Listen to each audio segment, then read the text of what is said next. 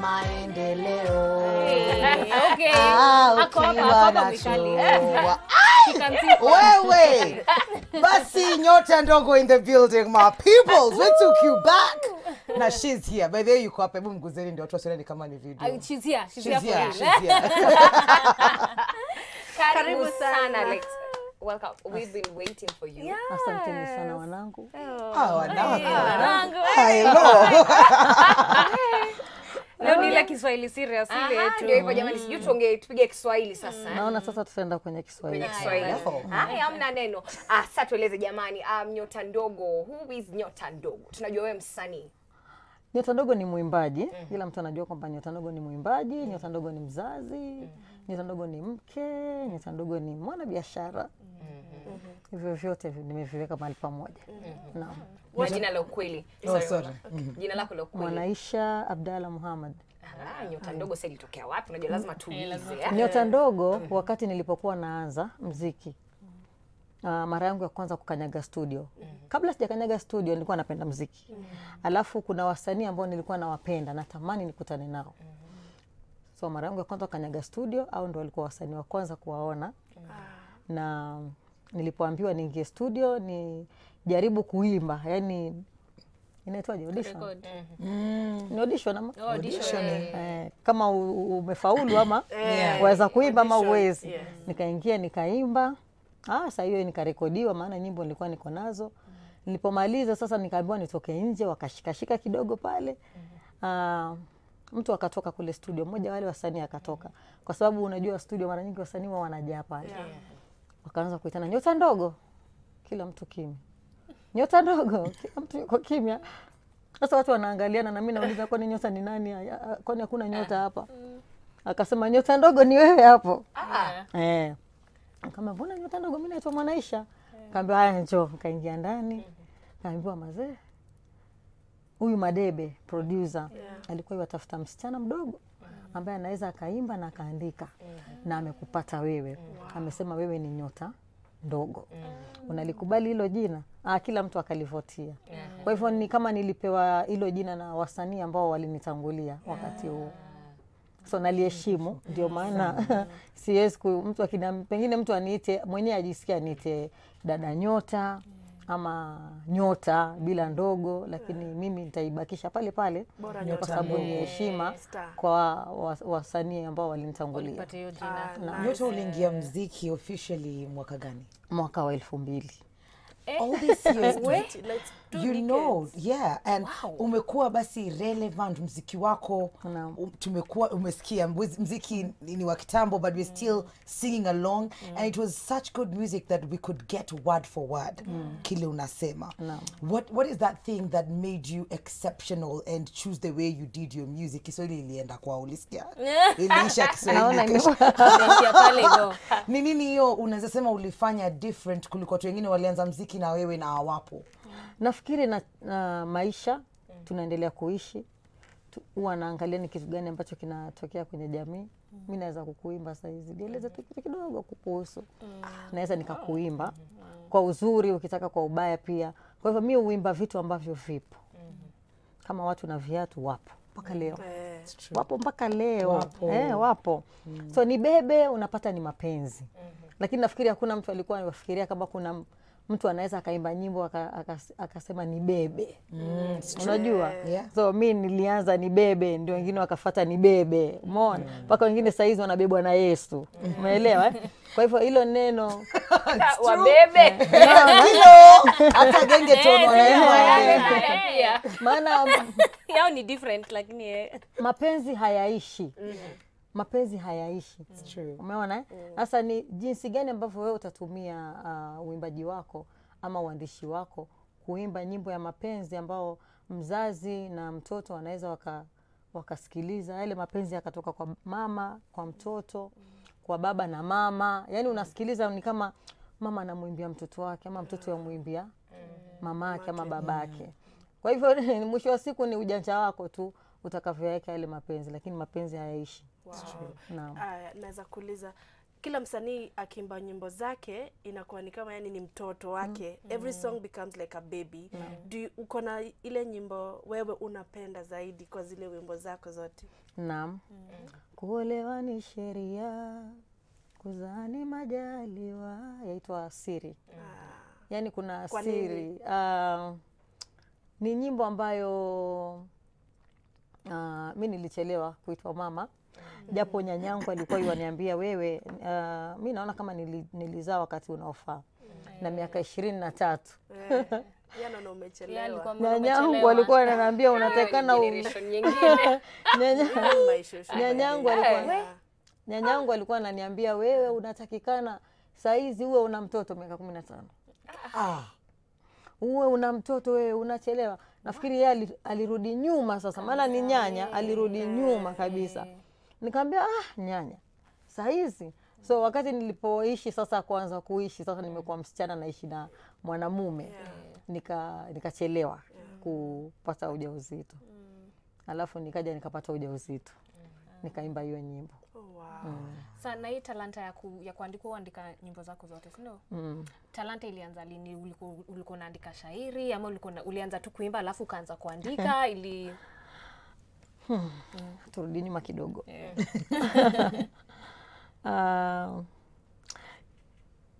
Shuleni nilifika darasa la 7.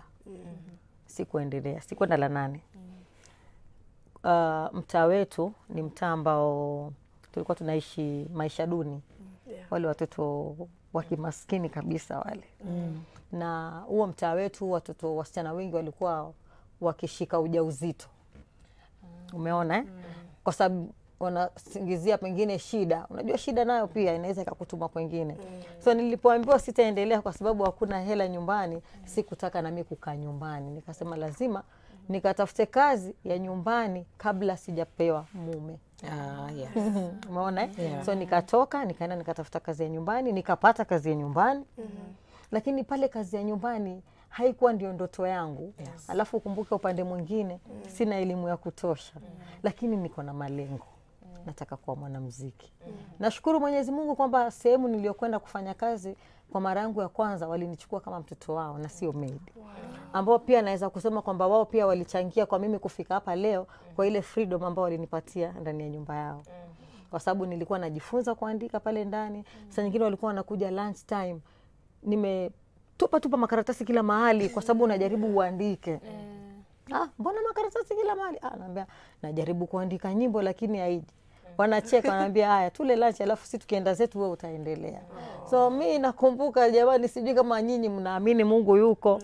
Lakini mimi jamani naweza kusema jamani mimi kweli mimi sio mtoto ambaye sio mwanamke ambaye naenda msikitini. Ambaye inafaa niende. Lakini siendi. Lakini nina imani. Nina imani kwamba Mwenyezi Mungu yuko. Unajua nilijaribu sana kuandika nyimbo. Nasema jamani Mungu jamani basi mimi sijasoma. Sijui naweza fanya nini mbali na kuimba. Najaribu nashindwa. Lakini kuna hii siku moja ambao pale ninapofanya kazi kulikuwa na wageni. Alafu mimi napenda sana kupika. Nikamwambia nyinyi niacheni mimi niwapikie wageni. So nikapika, nikaandaa meza, nikapika vyakula aina kama 5. Nikaseti ile meza vizuri, wageni wakaja. Sasa na hawakuwa wananibagua, nilikuwa nakaa kwenye ile meza. Wakati sasa naleta maji pale watu wanywe na mimi niketi. Nikarudi jikoni. Nikajiuliza mimi nakula saa hizi mamangu anakula nini? Mimi nina mwili mzuri, nimeongeza mwili kwa sababu nala vizuri. Mamangu anakula nini? So nikaenda, ilikuwa kama saa 1. Nikaenda pale jikoni. Nyumba ilikuwa ni ya ghorofa. So wao walikuwa wameshaanza kula. Lakini wanajiuliza Mwanaisha yuko wapi? Mbona hajakuja? So nikaenda jikoni. Alafu nikafungua curtains za jikoni pale. Alafu nikachungulia hivi. Alafu nikasema Mungu. Nikaanza sasa kuongea na sauti. Yaani naona kama ukiambiwa unaweza kaongea na Mwenyezi Mungu mahali popote na akakusikia. Nilikataa, niliona kama nikifungua zile curtains alafu direct. Niseme Mungu mpaka lini? Kwani sisi tumelaaniwa? Unajua naongea alafu unalia. Nasema mimi sitaki kuwa maid. Sitaki kuwa maid, mimi nataka kuwa mwimbaji. Mimi nipatie uwezo wa kuandika, nipatie uwezo wa kuimba, nipe sauti.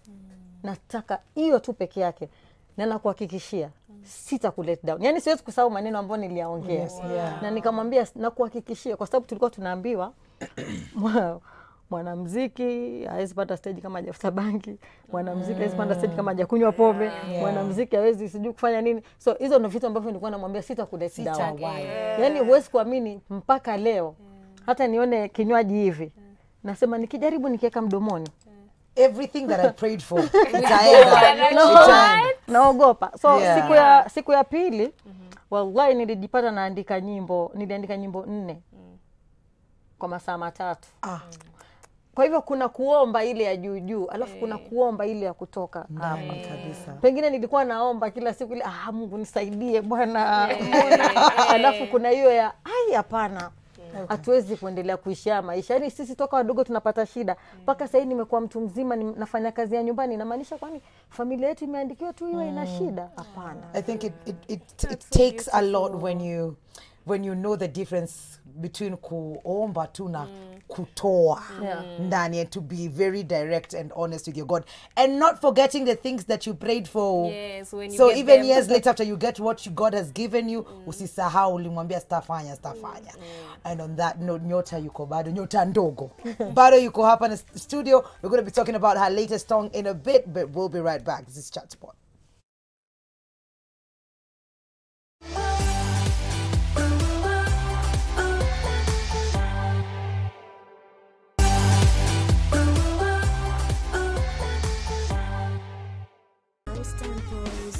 Unaweza kupenda mtu na asikupende, ndio majaliwa ya moyo kupenda. Huwezi kusema hautapenda na haujakufa. Kupenda ni moyo. Kupenda ni moyo. Kupenda ni moyo. Kupenda ni moyo. Je wewe, je wewe, je wewe,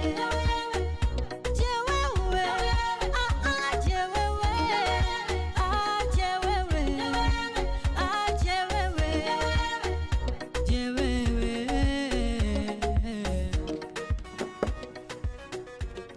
Yes, ladies and gentlemen. Hey, yeah. It's okay. Ladies and gentlemen, Nyota Ndogo is still in the building, and I'm going to read some of you. Mikali, this is your fault. #Chatspot. Emma James from Mombasa. Nisalimieko Nyota Ndogo. I used to listen to her when I was still a radio presenter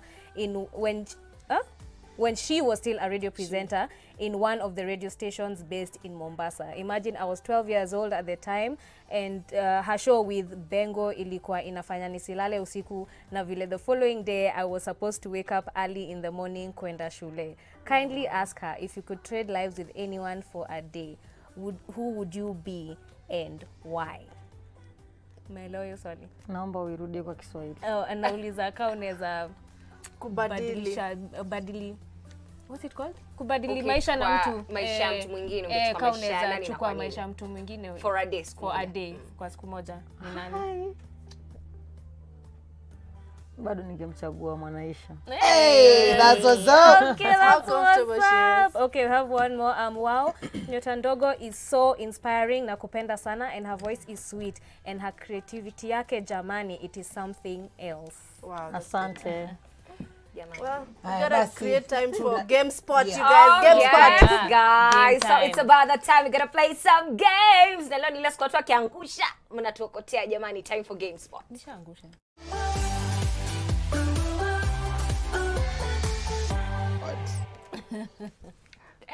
So far Joyce na Mwikali wamekuwa wakiziangusha, sisi tunaokota. But today's game, back to the shoe game. Yes. It's been a minute, man. 2020, I think leo tutacheza shoe game. This is new to us. Anyway, we're gonna be playing wadani wasome Swahili tongue twisters.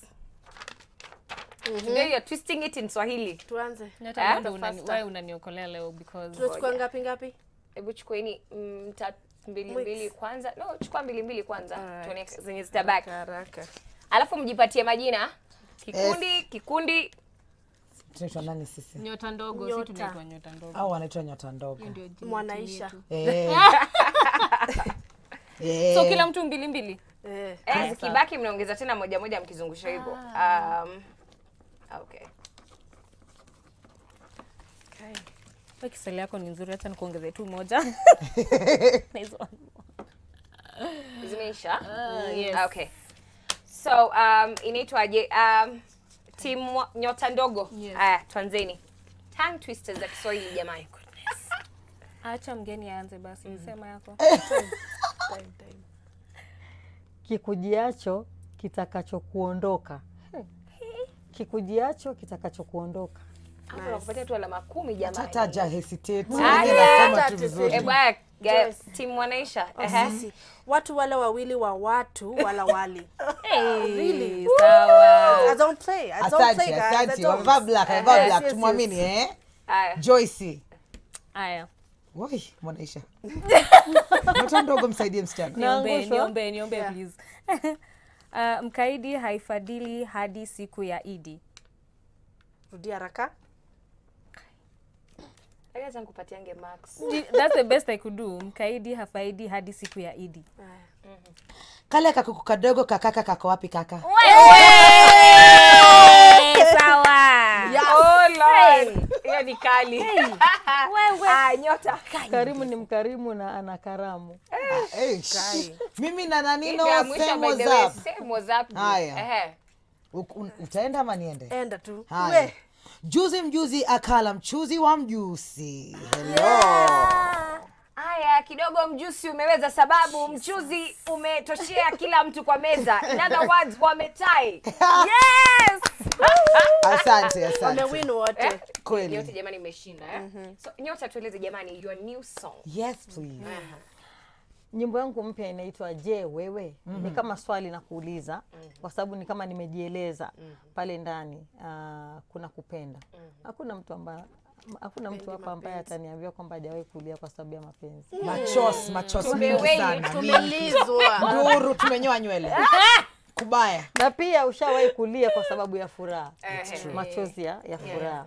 Kwa hivyo utakapolia kwa sababu umeumizwa, kuna muda unakuja utalia kwa sababu una furaha. So usitendwe ukasema mimi sitawahi penda tena. Kwa hivyo ni nyimbo ambao mimi pia mmoja wao nishawahi kusema kama mapenzi ni hivi mimi sitaki kusikia uchungu tena. Umeona? Kwa hivyo nimerudi nikasema kupenda utalia, utaumia moyo, lakini moyo nao haukomi. It's true. Utaumia, utasahau, utapenda tena. Kwa hivyo nasisitiza tu mapenzi. Unaweza ukapenda mtu naye asikupende. Ndio majaliwa ya moyo kupenda. Kwa hivyo ni nyimbo ya mapenzi, ni kwamba hata ukiumizwa, mbona ulie wakati waume wengi? Rudia na nguvu, kamera yako ndio hii. Sema tena, Waambie tena. Mbona ulie wakati mapenzi wanaume ni wengi? Na mbona ulie wakati wanawake ni wengi? Ama ngoma zaka ni watoto. Uko sawa. Jamani, hebu wapatie social media handles zako mahali ambapo wanaweza kukupata na wanaweza enda kusikiza ngoma yako. Ukienda YouTube pale Nyota Ndogo 1 utapata Je Wewe na nyimbo zingine mle ndani. Ukienda Instagram utanipata Nyota_Ndogo. Ukienda kwa Facebook kondo kwenyewe utanipata kama Nyota Ndogo Nielsen, hilo jina la mwisho la mume wangu. Ukienda Twitter utanipata @Nyota_Ndogo. Now you know it's about that time. Itabidi kidogo tumetoroka, lakini mtabaki mkiangalia mziki mpya Je Wewe. Je Wewe. Mbona unalia? Waume ni wengi. Mbona unalia? Na magirls wako hapa. Hebu waulize. Sijui pengine sijakuwa kwenye redio kitambo. Naweza kutuma salamu kidogo. Kamera ndio hii. Tuma salamu. Nyota tuma salamu. Wasalimie. Kwanza kabisa ningependa mjue kwamba niko Nairobi kwa sababu ya media tour ya nyimbo yangu mpya. Mnavyojua ni kitambo sijatoa nyimbo mpya. Na kitu ambacho kimenifurahisha ni kwamba nimekuwa sponsored na Jambo Jambo. Namba Jambo Travel House. Jambo Travel House. Maana jambo ni nyingi jamani. Nasema jambo nyingine wamenisimamia usafiri wangu. Kila kitu mimi na crew yangu. Pia ningependa niseme asante sana. Kama mmeona kwenye Instagram yangu kuna mabadiliko, niko na cameraman wangu pale, mnaweza yupo hapa, yuko gangari. Tunamwona nole pale. Kwa hivyo ndio wenyeji wangu hapa, naenda kokote napotaka, nala chochote ninachotaka na kufurahia. Kwanza kabisa wasanii ni wengi. Na wao kunichagua kama mimi, kunipeleka popote ninapokwenda na sijachelewa hapa, si ndio? No. On time. Very on time. Na wase, thank you so much for coming. Asante sana. Rudi tena. Kesho mkwe pia nyinyi on time. Sawa. Same time, same place, watu wetu 10:30 p.m. Tunawapenda sana. We gotta say Tuonane goodbye. kesho. Bye.